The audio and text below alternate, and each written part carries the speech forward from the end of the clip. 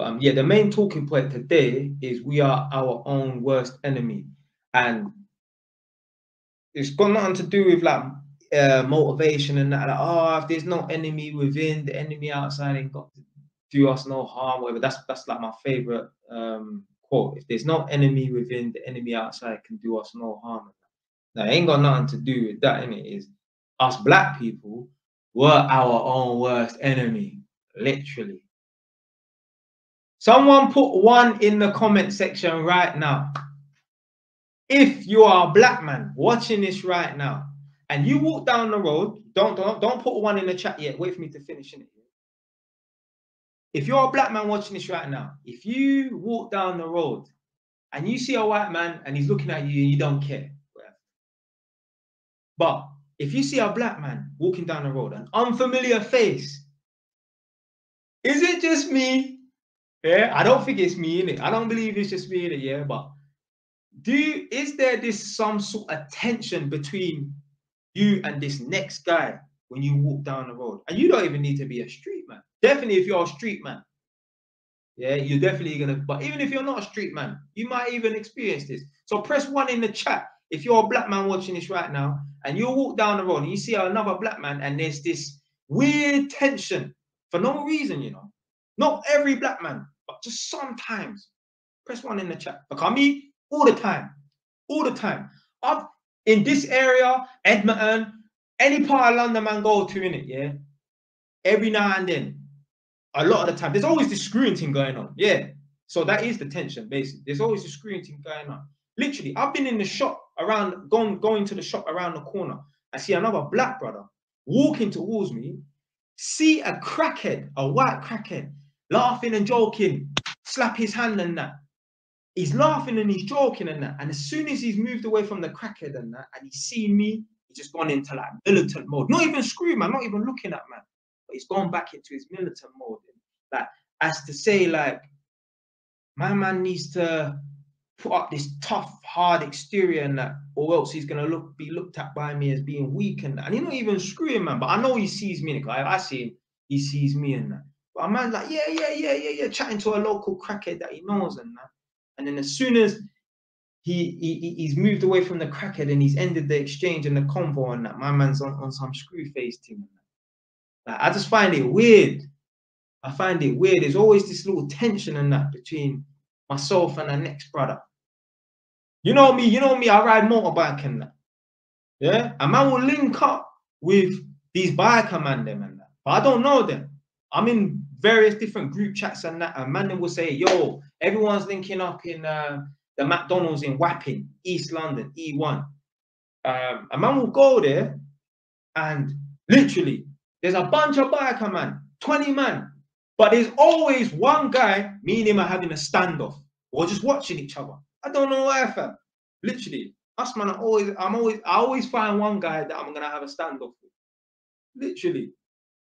Literally, there's always just this weird tension between 2 black men. Like, man are all literally trying to size each other up and that.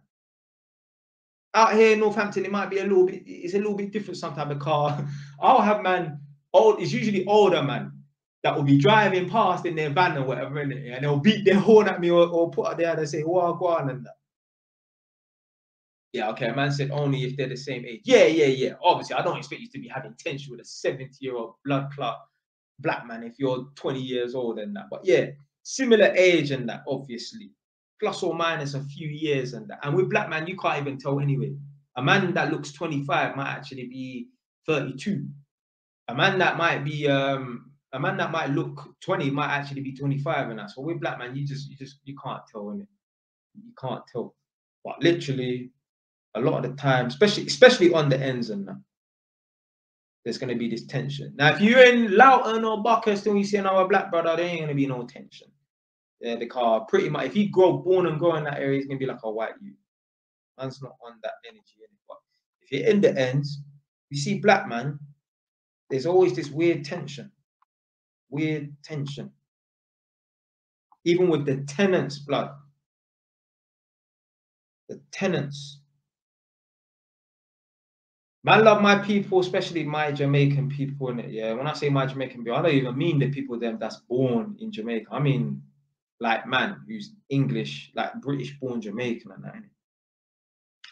But you know what? I hate working in some of these people's yards and that.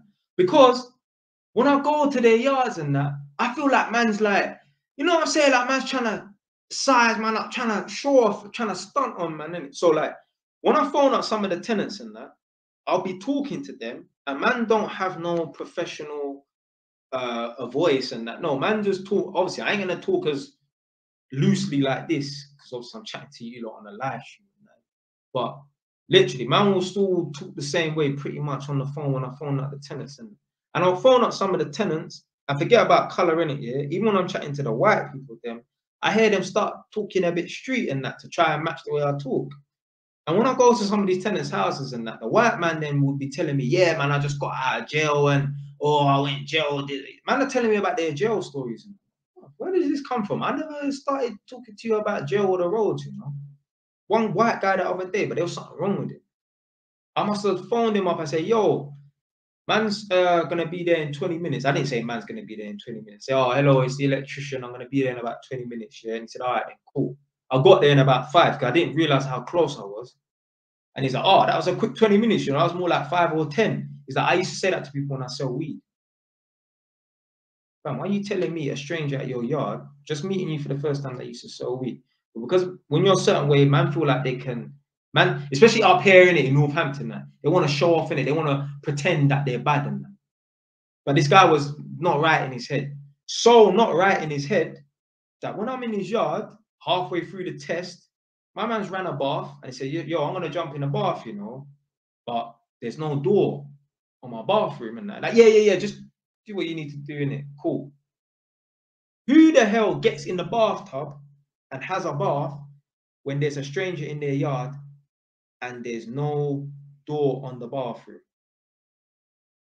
Most man don't even, you get me? When I'm in my yard, you get me, and I'm in my bathroom, you get me? Yeah, if I'm showering, I leave the door open, but you get me? When man's, you get me, sitting upon yeah, I have that door closed, and this is in front of my gal.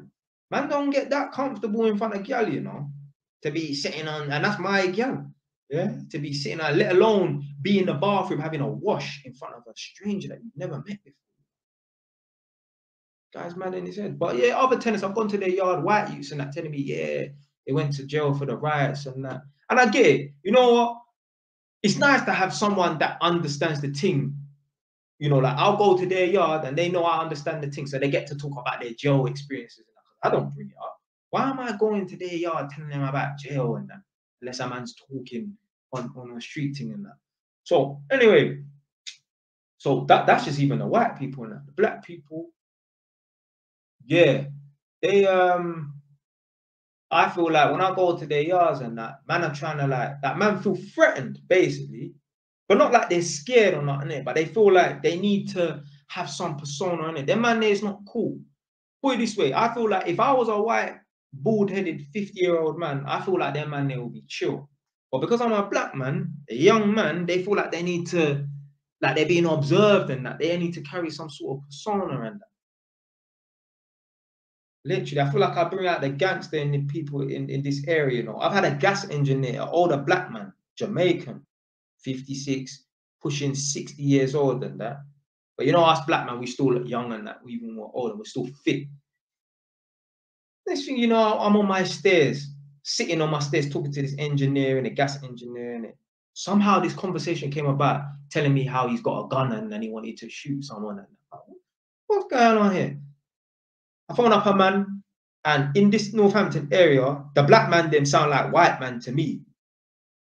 The first gas engineer, the gas engineer was telling me about how he had a gun. He was originally from London. He's from like Northwest London or somewhere like that, Wembley or Harrow or somewhere. But this other black man that I phoned up to do some removals, he's born and bred Northampton. So when I spoke to him on the phone, he sounded like a white guy and he sounded young, but he was actually like 56. Jumped in the van and spun around and gone up towards the carriageway up the road, innit? Man's talking about, I ran this area and that, telling me I was a bad man, and I'm like, bro, where'd this come from, blood? That man just trying to remove a mattress, blood. A man's telling me how he's a bad man and how he runs this area. And he had to tell me that he has a gun as well. So yeah, I feel like black men feel like they need to prove themselves to man. I don't know, maybe you lot have experienced that, maybe you ain't in it, yeah, but in Northampton, I've experienced that a lot. And as I said, like on the street, there's tension and that. But even when I go to some of the tenants' houses and that, the black ones and that, they start moving funny. They're not moving chill. And it's not, and it's not a case where they feel like I'm gonna come and tie them up and rob them. These ain't got nothing to rob anyway. But I feel like they have to put some kind of persona on and that. And it's stupidness.